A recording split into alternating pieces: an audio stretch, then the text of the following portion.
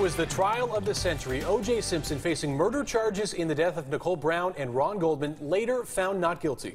Now interest surrounding a new discovery, potentially a piece of evidence. 23 ABC's Laura Acevedo has been outside O.J. Simpson's former residence in Brentwood all day and has the latest. Tim and Jackie, I'm outside what used to be O.J. Simpson's property. After the announcement by the LAPD today, this neighborhood was put back into the spotlight. But now officials are doubtful if the knife found is related to those murders. A shocking announcement by the LAPD this morning. A knife found on the O.J. Simpson property 18 years ago. It is being treated as we would all evidence. So it has been submitted to our lab.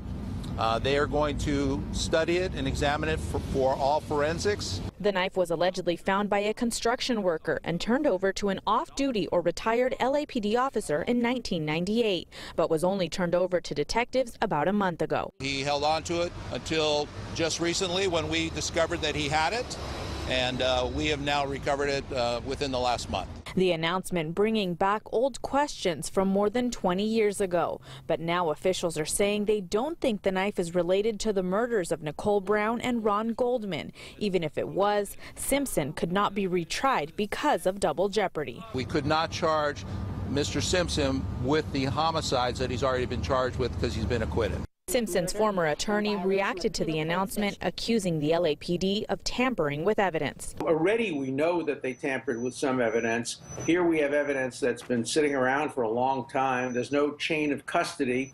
So this would not be admissible in any court proceeding. Today at the old Simpson property, where a new house now stands, news crews lined the streets, but neighbors didn't understand why. I think it's ridiculous. That's what I think. It doesn't make any sense. He's not here. The house isn't here.